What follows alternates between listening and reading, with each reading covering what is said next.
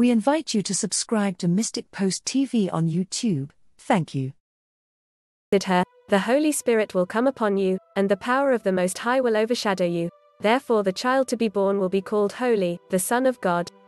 Luke chapter 1 verse 35. Many people don't know this, but the Blessed Mother at Medjugorje revealed the biblical truth that it was indeed the Holy Spirit that made Mary the mother of Jesus and by his alone the mother of the world. In a message she gave to Miryana on October 2, 2016 she said, "Dear children, the Holy Spirit according to the Heavenly Father made me the mother of Jesus, and by this alone, also your mother.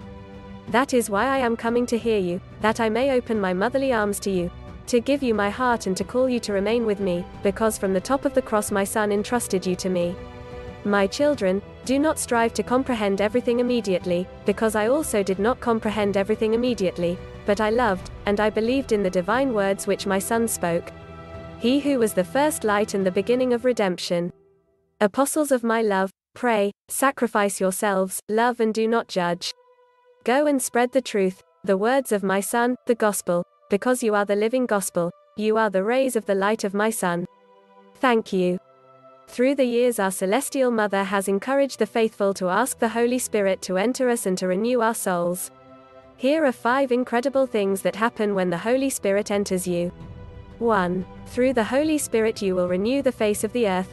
I am preparing you for the new times that you may be firm in faith and persevering in prayer, so that the Holy Spirit may work through you and renew the face of the earth. 2. The Holy Spirit will lead you to the truth. Therefore, my children, pray so that the Holy Spirit can lead you into truth, can help you to come to know it, and through that knowledge of the truth that you may be one with the Heavenly Father and with my Son. 3. The miracle of the Holy Spirit will lead you to greater holiness. I pray to Him to illuminate you with the miracle of the Holy Spirit so that you may stop, always anew, betraying, cursing and wounding Him. 4. You will be healed. I am imploring the Holy Spirit to renew and strengthen you. I am imploring the Holy Spirit that, as you help others, you too may be healed. 5. The Holy Spirit will protect against evil.